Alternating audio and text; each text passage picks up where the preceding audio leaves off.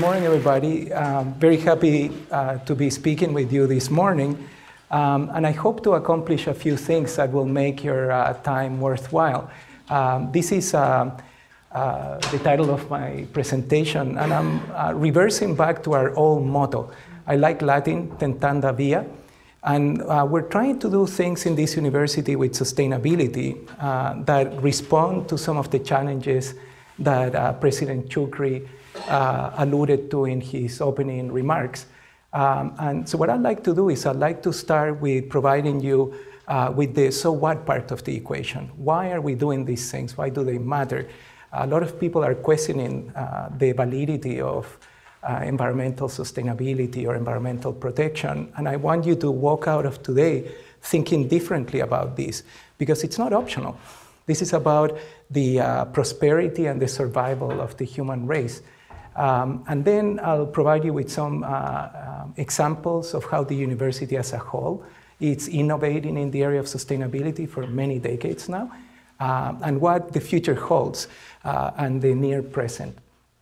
And hopefully we'll have some time for Q&A. So I gotta make sure that I keep track of time. Because you know, professors, we have a bad tendency of having always 2 or 3 hours to speak. So we need to be disciplined today. So I'd like to tell you about my personal story. I think it's important to know, you may have noticed I got a little bit of an accent. I'm Canadian by choice, and I come from that country called Chile. And that's the city where I come from. It's a polluted city. It's a city that has not paid attention to sustainability a lot. And now it's paying the price of not paying attention to these things. But now I live in that house, which is a solar house in Markham. And I'm very proud of that because we made it with our own hands. Not the house was already there, but we've made it into a solar house. And I installed solar photovoltaic systems with my own hands and solar water heaters. And now I'm able to ride an electric vehicle that it's charging a day like this by the sun. So this is important to me because it means that our students are learning from our own investment. And I think that's an important aspect. I am a typical professor in the sense that I also publish research, as Professor Chokri mentioned. That's one of the ways we do knowledge dissemination. And my approach for research has always been focusing on working on groups of people to try to achieve change. And you didn't come to hear too much about me, but I want to tell you about the other things that we do that are not written up, but that are nevertheless important. So I belong to something called the World Council of Renewable Energy. I've been there as a chair. I'm not the chairperson, the only chairperson, but I'm in the chair's committee. And one of the things that we've been doing is we've been working on the creation of the International Renewable Energy Agency. How many of you knew that the planet now has a new agency called the International Renewable Energy Agency? Anybody in this room? See, you learned something already. There's 152 nations, 152 member nations. In this part of the world, it includes the United States and Mexico. In the Q&A, ask me why Canada is not a member. It's an interesting story. But the point of the story is in 2009, we convinced many governments, including the Chilean government, I'm very proud to tell you, that creating an agency that would focus on renewable energy alone, it was an important idea. And now the agency, it's actually based headquartered in Abu Dhabi, which is an unusual move. And I think it's a very important move because Islam has a lot of people on it, about 1 billion people. And now people are arriving to Abu Dhabi, and there is an agency headquartered there, which it's only mandated to do renewable energy agency, and they're building a solar city that is called Masdar, which in Arabic means the source. So this is an important place because soon you'll arrive to Abu Dhabi, get in an electric train and pass through Masdar, the source, which is a solar city, and then you'll arrive to downtown Abu Dhabi. So this is a very important development. Another thing that I've been very, very involved on is I've been involved in Ontario since we moved back to this province in 2005-06 on the creation of policies to allow the adoption of renewable energy in this province. So this started with the idea of phasing out coal.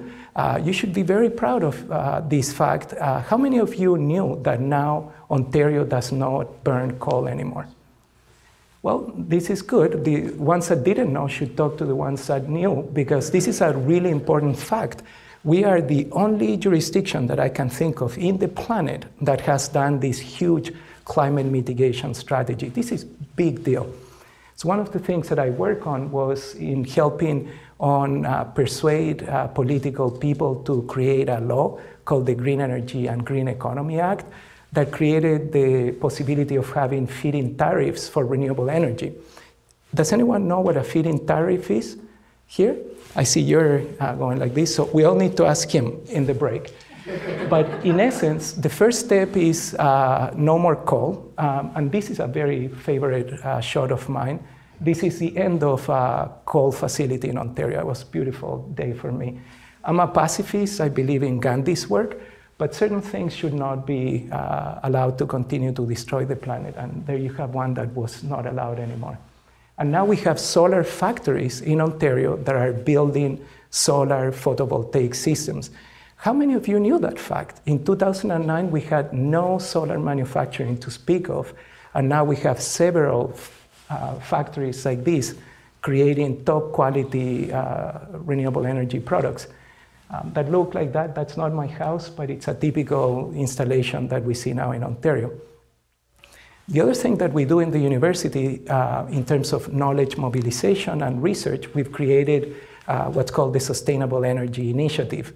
And there we do things like the Red Screen Training Institute in collaboration with Natural Resources Canada.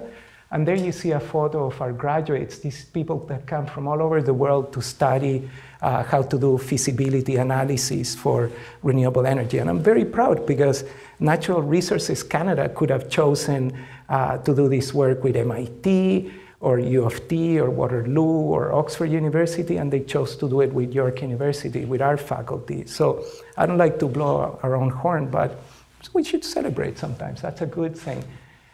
Also, I work with the International Renewable Energy Agency in the creation of something called the IRENA. It's what we affectionately call the agency, Learning Partnership. And I just came back from Abu Dhabi a couple of weeks ago to talk about how we're going to continue to grow this initiative.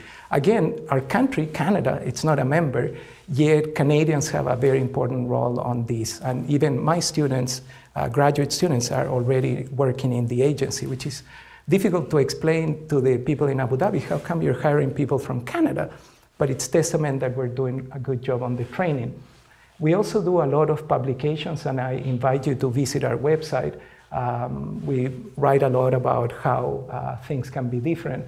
And we bring the best people in the world. For example, that's my friend, Dirk Uwe Sauer, the best authority in the planet on the storage of renewable energy. He's been holding for 8 years a conference in Berlin and in Bonn, an international conference, and he was recently in Ontario to talk about what is the present and the future of the storage of renewable energy. Okay, so let's change gears. I mentioned to you there's some stuff to learn today, this morning, and this is part of it. So what is sustainability? Usually people talk about sustainability with Venn diagrams, and they try to place where on the intersection of the economy, society, the environment lies this idea of sustainability. Personally, my take on this is that this is about prosperity and survival. The survival of the human race depends on us being able to do things better for food, for health, for transportation, for heating and cooling, you name it. So it's a survival of the human species, it's at stake. If we don't do these things, we will poison ourselves. And it's also the basis of prosperity, because it turns out that if you become good at sustainability, you actually have the basis for a very buoyant economy. Exhibit A, Germany. Germany, it's a country that was able to take an entire country. It would have been the equivalent of the United States saying to Mexico, now you're going to be American, and we're all going to be under the same flag, and not go bankrupt on the process, but actually prosper on the process. And I know people, if you're from European descent, the Greeks and the Spaniards and the Portuguese, they're all a little bit not too happy with the Germans because of the economic clout that they yield. But this is an incredible country that has achieved greenhouse gas mitigation to the tune of a significant reduction of their emissions, while absorbing another country that was very primitive compared to Western Europe, and yet managing to have a good quality of life for the people of that country. Why does this matter? It's because this fact. Whether we like it or not, we are going to be a heck of a lot of people. And those of you that are old enough, you will remember this story when we were 4.5 billion people. We've become 7, and we're heading towards 9 billion people. And I actually think that's a good thing, contrary to popular belief, because it otherwise means whose children are going to die in the process. And I don't want to see anybody dying. I want people to be able to do more with less. That is the reality of the 21st century. We're going to be increasingly crowded in this planet, and the model that we've been using in the 20th and 19th century, it's no longer viable for the 21st, 22nd, and so on centuries. I'd like to talk to you about history, but I don't want to go so far back as the dinosaurs. I'm more interested in modern history, how we're using dinosaur juice, fossil fuels, to take advantage of this very densely packed, high energy content treasure, while we're having this explosion of population, which is also leading to this problem that it's unavoidable. Greenhouse gas emissions in our atmosphere are accumulating at unprecedented rates. All the scientists of the world that are serious about research are sounding alarms about this. And the sounding of the alarm has to do with this. The fact is that we have reached 400 parts per million. And it becomes like an academic discussion of what is the threshold for disaster. Will it be 450 parts per million? Will it be 500 parts per million? Will it be 550 parts per million? But ladies and gentlemen, the point is moot, because the direction we're going to blow through all of those estimates if we continue to do things the way we have been doing them. So let's try to unpeel this a bit and figure out why is this happening. So in this chart, you can see some of the key anthropocentric contributors to climate change. And if you follow these, you will know that the carbon dioxide conversation has been dominating the scene for a long time, and there is no accident. It's a significant contributor to the problem. But we have a number of other pollutants that are emerging as a problem. We call them short-lived climate pollutants. So for example, black carbon, it's a short-lived climate pollutant that it's not really a greenhouse gas per se, but it has a role on this, on this problem. And I don't want to get into that level of detail right now, but just so I don't leave you hanging on the black carbon. What the heck is black carbon? Some people call it soot. And what it is, it's coming from incomplete combustion of things like diesel or biomass. So wherever you see a bus, for example, that diesel bus that stalls and then starts and poof, a big cloud comes, well, that's black carbon. And what's happening with that stuff? It's going into the atmosphere. It has a long residence time in the atmosphere, not as long as greenhouse gases, but long enough that it actually reaches the upper parts of the atmosphere, and it actually is transferred to areas of permanent ice, where it actually falls into the ground, and it changes the albedo of permanent ice, turning it into, of course, a darker color, which means that the ice packs start melting faster, in a way. And the minute that you have openings in permanent ice, this accelerates melting. So it is a big, big problem. Atmospheric chemistry, it's beginning to be understood very clearly. There's still a lot of work to be done on this, no question about it. But it's beginning to register on these problems. Now, the good news part of black carbon, just to square that one off, is that The solutions to black carbon happen to have a lot of co-benefits for humanity, because wherever there are black carbon emissions, you are seeing health problems, asthma, things like that. And also, because it's improper combustion, you're seeing fuel wastage. So it makes a lot of sense to replace a dirty engine with a clean engine. You will save fuel, you will have less health problems, and you will have time to deal with greenhouse gases. Now, this is a complex diagram. We call it a spaghetti diagram, but it tells you the story of how different contributors to the problem are affecting change. I have a better one. That's too complex. That one, it's a little bit more accessible. Worry about the sizes of the balloons rather than the percentages. But basically, we're burning fossil fuels for a number of reasons. And here you can see some of the big ones: for energy purposes, for transportation, for industry. And this is what I want to discuss with you next. But before I do that, I know that there is an undertone of skepticism about climate change. And I call it an undertone of skepticism because it's kind of ironic. You know, the media has this tendency that they want to present the two sides of an argument, you know, to be unbiased.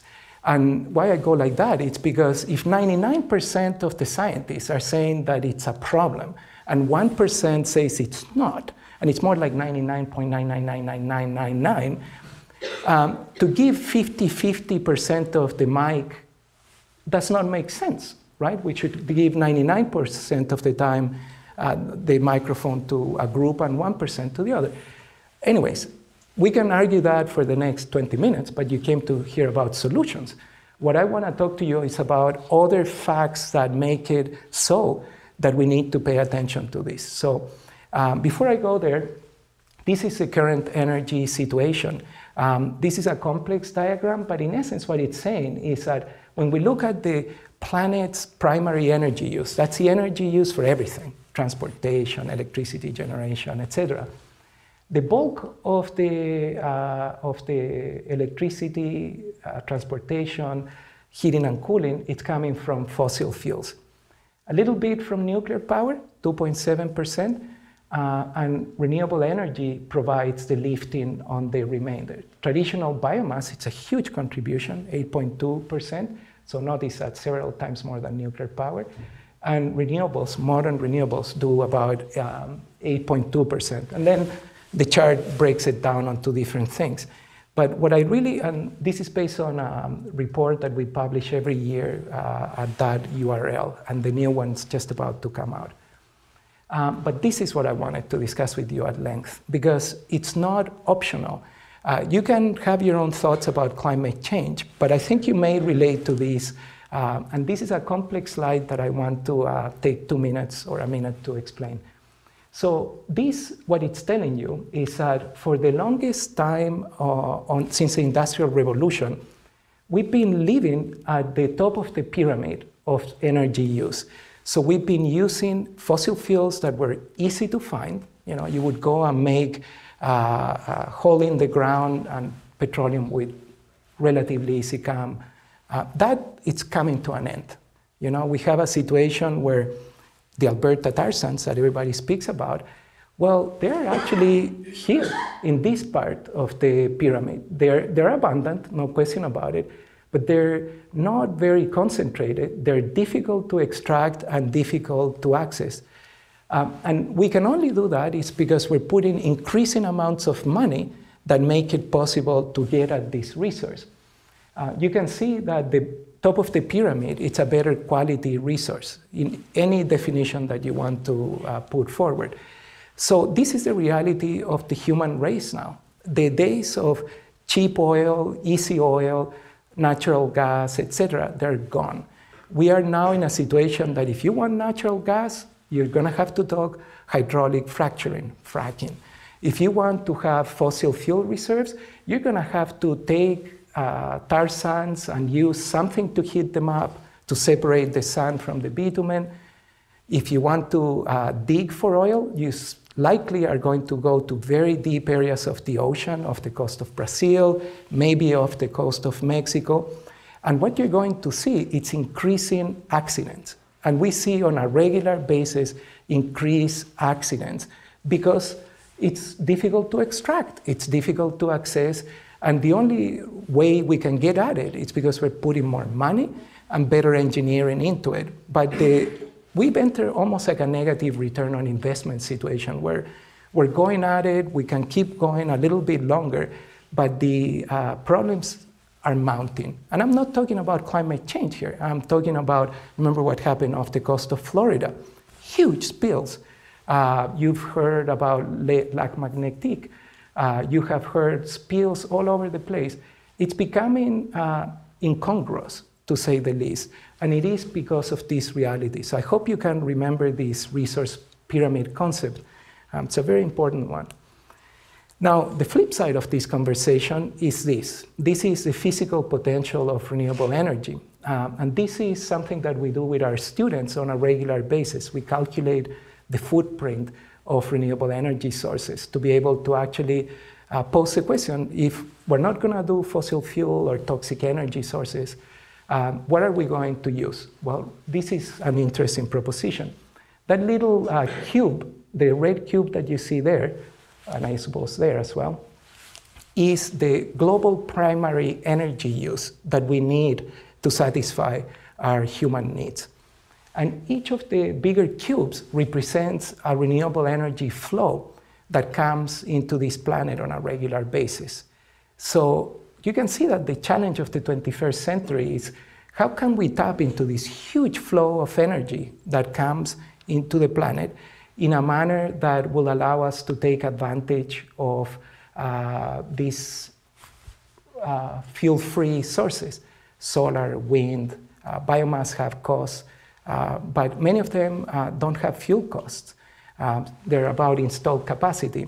So this is a huge challenge for the 21st century, 22nd century. I think personally, modestly, I could tell you that we should be using our collective intelligence to use the endowment that we have left on that pyramid to prepare for the economy of the 21st, 22nd century. Let's use what is still readily available to make the industries of the future that can manufacture the things that we're going to need to survive and thrive as a species. So that is the context of what I wanted to say. Time check, not bad. And let's talk about what has our university done for all of these ideas. So let's give you an abbreviated history. The faculty where I work, it's called Environmental Studies, was founded in 1968. And I'm not going to walk you through every milestone, but you can see we've been working for a few decades on these concepts. And I think the next slide shows it better. This is the units on the campus that work on sustainability. And it's not just the Faculty of Environmental Studies. We now have a Faculty of Fine Arts, a Faculty of Law, a Faculty of Business, etc., that focus on how to do things better. And the results are pretty impressive. Let's talk about energy, for example. I don't know if you knew about this, but we've been investing $41 million just to make things more energy efficient in the university. You know, things like retrofits in lights, better energy management, and some of you know this story very well. This building, for example, it's a testament of what you can see. You were standing on the lobby, it was daylight illuminated. The idea was to take advantage of these flows. And this is where it starts getting interesting, is that for every dollar that we invest, we get in conservation and efficiency out of these 40-odd millions, we get $1.20 worth of value.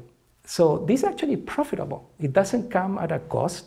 It actually comes to the university as a benefit, a monetary benefit. And of course, it creates teaching opportunities because we make sure that our students can learn from these things. Now, how many of you knew that we have a district energy network and a combined heat and power facility in this university? One person. So you need to tell everybody about this. I'll tell you quickly where it is because you can't miss it. It's called Chimney Road. Chimney Road It's called Chimney Road because of those stacks that we have there. And what this is doing for us is that if you look at the campus, a map of the campus, at the moment about 60% of the buildings are connected to this district energy network. So combined heat and power, it's a very neat idea. What you do is you have an electricity generator, in this case a thermal generator. You turn the generator on, it produces electricity. But if you don't have a district energy network, all the heat goes up the stack, creating pollution. If you have a district energy network, you can capture that heat from the generators when you're generating electricity and either heat buildings in the winter or actually chill water to do cooling in the summer. And at the moment, this is working very well for us. It's getting old. It uses an old technology called steam. We're trying to do something about this so we can do things differently. So this is an interesting story. Here you can see this is the research of one of my master's students, and now he works for the city of Toronto on these things. And you can see the existing buildings connected to the network. And let me show you what's going to happen very soon. But hold on, that's thought for a second. Because in transportation, we've been doing some pretty amazing things. Those of you that have been friends of York University for a while would remember that in the 70s, 80s, and 90s, 80% of the people came to this university by automobile, and 20% came by public transportation. So circa around 2000, Ted Spence, which was the dean of the Faculty of Environmental Studies, started working, actually it was a little earlier, started working with the former president, Lorna. And they said, well, can we invert this ratio and have 60% of the people come by public transportation and 40% come by automobile by the year 2010? Well, in 2007, we achieved 80-20. 80% of the people now come to the campus on public transportation, 20% come by automobiles. How did we do that is, well, there's some strategies, public transit, it's a key one, but this is an interesting chart. And what you see here is the number of parking permits per student, number of carpool permits per student, number of buses servicing the campus daily. So let's look at the buses. In 2005, we had 1,516 bus trips into this university. Now, the latest one is we have 2,574. So I know in the weekend it's not as easy because the GO, for example, doesn't come here. But during the week, this is a hub of transportation. So this is how we manage it. We charge you more for parking, which acts as a dissuasion for people driving cars. At least if they come by car, they'll try to carpool to keep things cheaper. We have less parking spots, and we have way more public transport. So all of the things that we've been doing with sustainability have some of these results. We have 500 courses offered related to environmental sustainability in all faculties. We have undergraduate, master's, PhD, and postdoc opportunities. You can study pretty much anything to do with sustainability in this university. We have a 35% reduction in energy use since 2007. This is the latest figures. So that $41 million investment has meant that we've had a significant reduction on energy use. Waste, we have a 63%, which is nothing to be ashamed of. Not bad, you know, I think we should be almost net zero, but 63% is 2/3 of the way. And as I mentioned to you, 80% of the people are using sustainable transportation. We've received a lot of accolades and recognition for that, but what I say to people is that that is the past. And the people from the Ministry of Environment got mad at me when I say that, because they were all like, hey, you guys are so good. You got the 2013 Environmental Excellence Award from us. And I say, yeah, but we got it. Now, what are we going to do next, right? Because we're not going to sit in our laurels to just say, well, it's been wonderful. So you heard it from the president. We are undergoing massive change. And we have a very unique opportunity that has opened only recently for these things. This is the view from the president's office He talked about 2 subway stations. Well, that's one of them being built. Probably now it has more advancement, but he spoke about the stadium, that stadium that it's being built right there. This, of course, I took it on the autumn. So I want to talk to you about what comes next, because this is what keeps me very excited about being a York faculty. So we have the biggest electric vehicle in the country coming to us, the subway. And the president spoke about this. This is what the station in Barry Hall is going to look like. No more buses, no more cars, no more mess. It'll all be beautiful greens, of course, in the summer, fall. And you're going to arrive to York like this, properly. It'll be a proper arrival. There'll be a beautiful station that you'll come out. That's not the only one. We have another one that is going to be over there. It's called the Pioneer Village Station.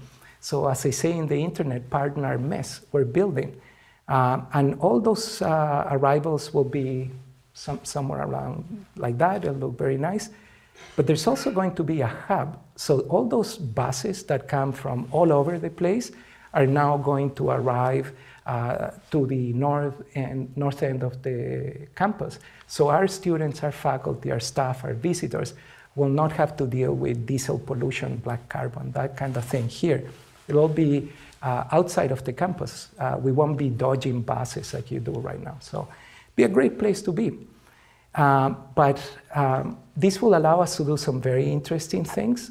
This is some work we're doing with the people from facilities.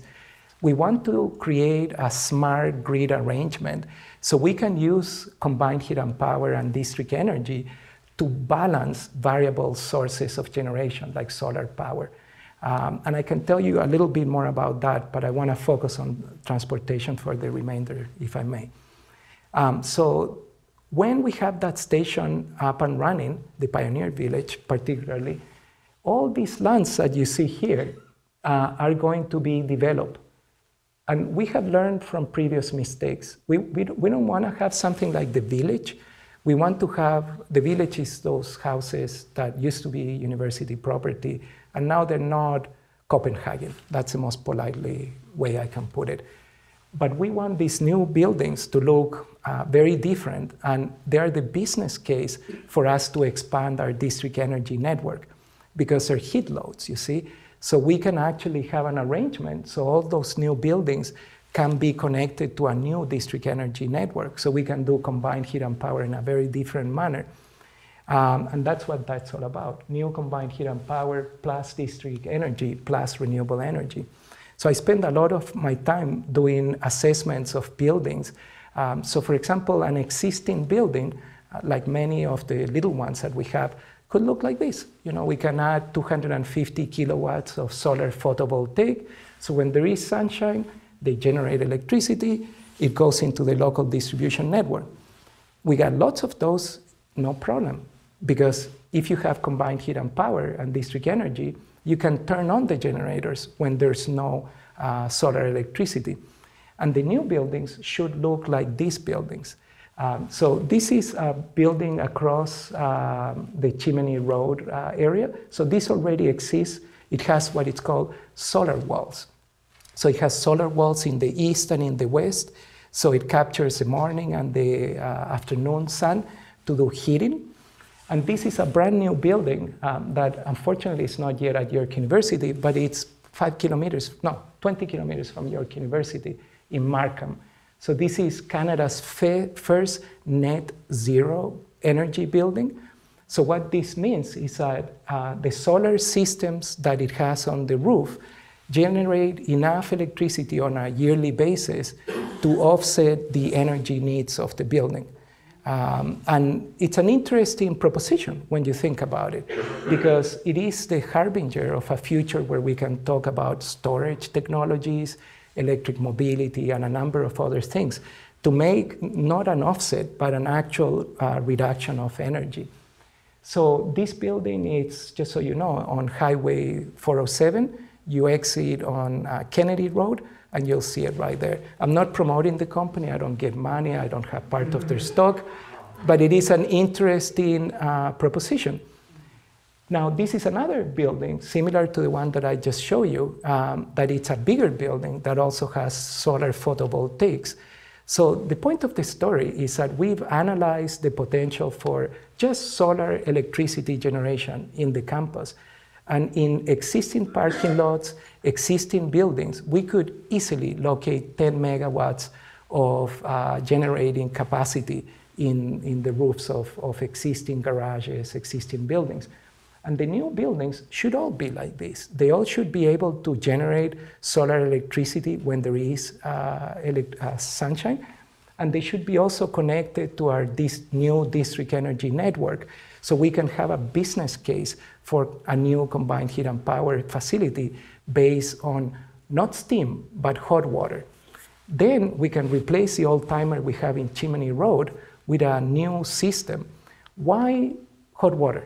Why hot water and not steam? It's because what will happen is in a future where we can have a lot of renewable energy like solar generation in an area like this campus, what you will see is that more often than not, we will be able to generate solar electricity. So we won't need to use the generation, the thermal generation, as often as we do when we don't have renewable energy, right? But the problem is you have to, if you're going to do combined heat and power with district energy, you have to satisfy the heating and cooling loads, regardless of whether you can or shouldn't turn the generator on. You follow? If you're using hot water, then you can very easily generate hot water by using things like solar water heating, ground heat pumps, etc. So, and it's also very suitable for storage purposes, because storing hot water is much simpler than dealing with steam. So this is why we're moving in this direction. Okay, so let me remind you about this slide, because you can see that transportation, it's one of the big elephants. Energy generation, it's another one. So I've talked so far a lot about energy generation. I want to talk a little bit on what I have left about transportation. So, and I'm not going to talk about the subway conversation, because that's the status quo, right? That's the business as usual proposition. That's happening now, be done in 2016 or so. So what we're doing is we want to talk about the concept of renewable energy mobility. So what if we could use solar technology to generate electricity to offset the needs of electric vehicles? And what if instead of using private automobiles, we use auto-sharing vehicles? Do you know about auto-sharing? Anybody knows about auto-sharing? Lift your hand if you know about auto-sharing. So, conversation for the coffee break. This is very appealing to me, because then not everybody can afford an electric car, but pretty much everybody can afford membership to an auto-sharing cooperative that has electric vehicles. So what we've been doing is we've been working with staff and faculty and students. So I love this picture, because this is our new tagline. It's not Tentando Via anymore. It's this is my time. So it is her time. It is her time to have electric mobility under a renewable energy mobility arrangement. My dream is that soon parking lots will look more like this than the bare parking lots we have right now. And I want to tell you how we plan to do it. So we are looking at the parking lot where the vice president of facilities works. He's right there, that's his office.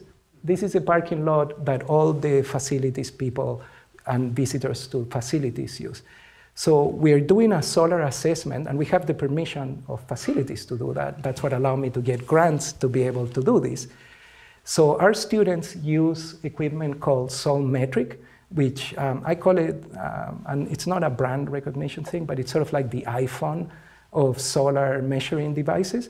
So here are our students measuring the solar potential of that using this unit. And what we want to know is, what is the situation on that parking lot? Does it have potential for solar electricity generation on a yearly basis? Then the students walk into our laboratory. They download the data into computers to do solar assessments, and then we can provide you with a solar axis and shade report that has very detailed data of what's going to happen to a specific location on a yearly basis. This is what it's called a sun path diagram, and it shows you, it's a photo taken with the solmetric unit that has a fisheye lens, so you can see the trajectory of the sun throughout the year. And because it's a fisheye lens, it allows you to see the shading. You can even see the researcher's face there. And you can see that at certain times, certain things will shade you at certain points of the year, bless you. And then we can make a chart, and in this specific site, we know that in January, the solar potential in December of this site at a tilt angle of 25 degrees is at its lowest. So the potential is not bad, it's 75%, not optimal. And that is because of some of the shading that I mentioned to you. And then we produce a report, a very detailed report at different angles that then allow us to, using that, begin to do the engineering work for forecasting what solar charging station could and should look like. So then what we do is we go from an idea to something like this. So this is our colleagues from PowerStream. Anybody here in the territory of PowerStream? Well, lucky you, because PowerStream is the most advanced local distribution company in Ontario. Don't tell the Toronto Hydro folks I say that, but they're doing pretty neat stuff. So they have already a solar charging station, exactly like the one we want to build in the campus, and electric vehicles. The big difference is what we're trying to do is we're trying to replace vehicles like that one with vehicles that are auto sharing. So our young people, staff, faculty, all can have an option to see what electric transportation can and cannot do, because it's a different way to look at transportation. So those are our REM goals. We want to use the data to achieve tangible policy changes in Ontario, so this can be replicated in different parts of the province, and also to familiarize all the members of the university community and our neighbors with this new viable and desirable transportation solution. These are some of our partners, funders, and we're working very closely with local distribution companies. I mentioned PowerStream, Toronto Hydro, Woodstock Hydro, and a number of private sector providers of equipment. And I'm very excited about this project because it's truly paradigm shifting. And you will see this soon, and I hope to remain in touch with you. So when we do the unveiling, the ribbon cutting, or one important politician and the president come to cut, you will come and see this in the campus. These are some ideas for the Q&A. I know I've thrown a lot of ideas into the audience. These are in case you want to ask me some specific questions that I've discussed. They're not leading questions. They're questions that at the moment I'm dealing with of financial issues, how do you deal with risk, ownership and operation of staff, technical things. The floor is now yours. I like to finish by acknowledging the people I work with. Even this PowerPoint took all these people to make. Everybody that it's acknowledged there contributed or contributes to our work in one way or another. We're not islands. Don't be misled by people that tell you that they're lone wolves that achieve things. That's not true. We achieve things in community by working together collaboratively, honestly, and with passion, because the problems can be solved. Humans created them. Humans ought to solve them. And the university has to be here to provide answers to society. Otherwise, we don't deserve to be here. Thank you. Merci beaucoup. Muchas gracias.